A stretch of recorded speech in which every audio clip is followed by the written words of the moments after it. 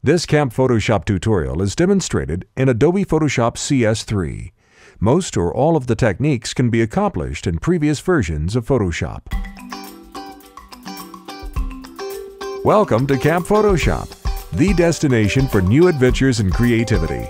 Learn more at CampPhotoshop.com. Now, Adobe Certified Expert and Head Camp Counselor, Roger Ridpath. This is tutorial 003, and it's a continuation of tutorials 001 and 002. And why so serious? Well, I want to finish up this brick wall spray painting and stenciling effect with something kind of interesting here that I ran into on the net. This is a teaser poster for the new Batman movie, The Dark Knight. And we're not going to copy this exactly, but I thought I might show you how you might accomplish something like this with the brick wall that we've already been working with. Let's get over to Photoshop, and remember, if you want your workspace to look like my workspace, you need to go to Window, Workspace, Default Workspace. Now I'm going to be working today with the brick wall that we started out with in tutorial 001. I'm going to speed through some of this stuff because we've already been over it in tutorial 001 and 002. I think the best and fastest way to get to something that we want here is to do a lighting effect. Now what I want to do before we jump in and do that is I always like to duplicate the layer that I'm working on so that I can always go back and make some changes or rework something if I need to. So I'm going to go over here and I'm going to go down here to the layer icon and just drag that base layer, the brick wall, and duplicate it. Then we want to go to our lighting effects. Now again, I covered this before, but what we want to do is go under Render, Lighting Effects, and I'm going to show just a few more things that we can do inside of this lighting effects window here. Once you're in here, there's a lot of options in here. Let's look at getting a little bit of color in here. I want to work with the properties area. So I'm going to zoom in just a little bit here to show you this. I'm going to change my color here. The example that I showed has kind of a blue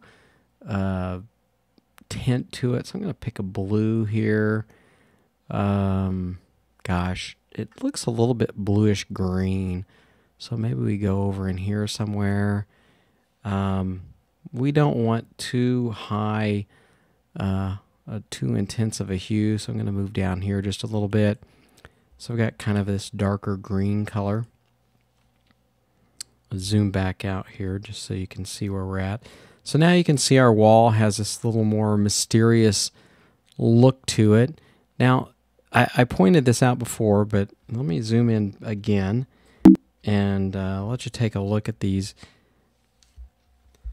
In the lighting effects area, you have these control points on your light itself. This is actually widening and narrowing the beam of light for our spotlight, which is the default that's here. And that's just what we're going to work with, is the default spotlight right there. But I'm grabbing these points, these control points on our light, and just kind of adjusting here. I'm going to zoom back out so that you can kind of see the whole picture here a little bit better. So that's a little too intense. So I'm going to change the exposure. I'm going to just pull the exposure down just a little bit. In this case, I'm going to get down, well, let's go around a negative 30 right now and underexposed. I'm going to adjust this just a little bit more. I want to kind of get some mysterious lighting going on here, but I also want to light up the whole wall, so you've got to do some tweaking here, get a nice effect. And you can also adjust some of these other settings. You can adjust the intensity a little bit, a little more, a little less. The focus of the beam of light You can make it a very narrow focus or a very wide focus. I'm going to pull it somewhere in the middle there because I kind of like that soft edge that we're getting off to the sides, which it's similar to what you were seeing in the example that I showed. And sorry, let's adjust our exposure just a little bit more.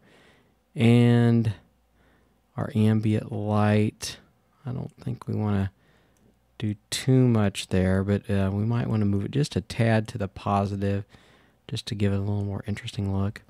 Now here, let me zoom in. I'll show you the little secret key here. The texture channel, again, I showed this before. You want to pick a texture channel for our lighting effect. Because the channels in this image are so similar, it probably won't make much of a difference as to what you pick, but I'm going to pick red because it typically has more contrast than some of the other channels. And let's zoom back out. Now you're not going to be able to see that effect inside of this window very well, but it did in the preview, it actually has taken effect, this texture channel. But I'm going to hit the OK button. So Photoshop has done its magic and it's created this great textured, highlighted brick wall that you can see the light. Zoom in just a little bit. You can see how the filter has actually picked up on the texture of the brick wall and created a lighting effect that mimics or follows, I shouldn't say mimic, but follows that texture. Let's get some artwork on this wall. Now, the very first thing I want to do is I want to create a new layer so that I can work on my artwork separate from my brick wall. That I want to go over to the layer palette, create a new layer, and you'll see now we have a blank layer that we're going to work on for our drawing. So let's pick a brush to work with.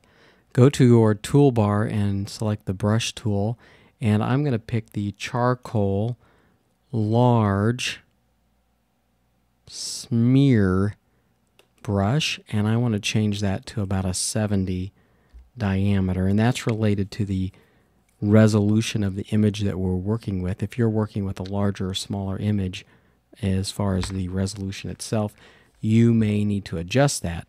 I've got black selected as my foreground color, and let's start drawing.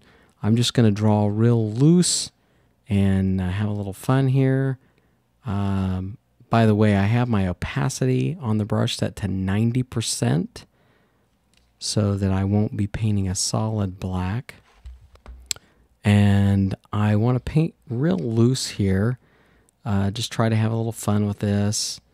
And the looser this is in the end, I think the better it ends up looking. So I'm going to do a little over, a few brush strokes that are kind of out and over where I want things, just because I know I'm going to come back in and make some adjustments in some of the later steps here. And then I'm going to go over to my foreground color, double click on the black color in the foreground. I'm going to pick a nice dark, kind of a blood red for my mouth. Let's get in here and make something, let's do something kind of fun. Maybe a little Simpson-esque, Bart Simpson-esque. Now, of course, the Joker has a huge smile. I'm going to make this really big. And it looks like the Joker's sticking his tongue out at us. Remember, loose is good here. So I'm just going to kind of fill in a little bit of the mouth here and keep it pretty loose. And there we go. We've got our face to work with.